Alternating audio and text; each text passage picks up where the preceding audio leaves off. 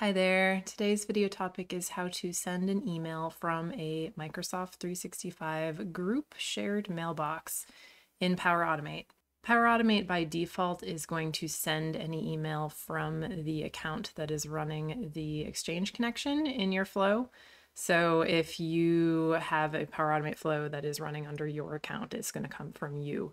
You can change this to send as any shared mailbox as long as you have permission on the shared mailbox. And that's the trick here, is that by default, nobody has send as permissions for these group mailboxes. We have to go in and set that. So the field that you use in Power Automate is this send as field, which is under advanced. So if you open up the send an email V2 action, go to advanced here, the send as field, you can put a mailbox in here. Any mailbox can be a group mailbox.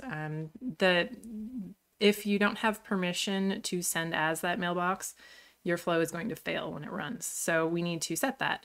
And the thing with this permission change is that it requires you to be an Exchange administrator to do. And that's not something that just anybody is going to have typically. So you might have to talk to IT about this if you don't have permission to do that. However, it's a very quick and easy thing to change. So I'm going to show you where to do it. So to do this, you're going to go to the admin panel in Microsoft 365. So the app launcher and then admin, and then open up the Exchange admin center. So for me, it's under show all here. And then I go to Exchange.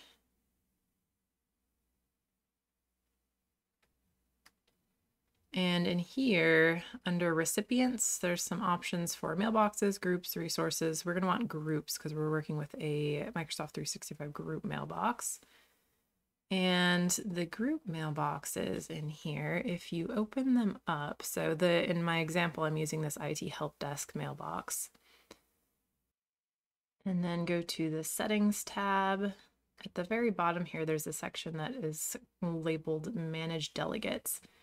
And that's going to be what we want to use. So if you click on edit under manage delegates, you have the option to add a delegate, and you get to choose between send as and send on behalf.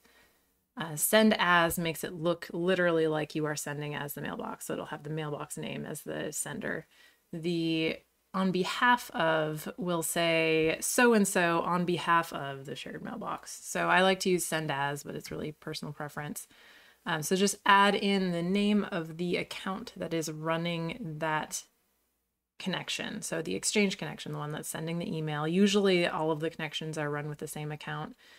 In Power Automate, usually a service account is the best way to go with this. If you're not familiar with service accounts, by the way, they're just an account that has a license that is designated as the account to run flows in this case.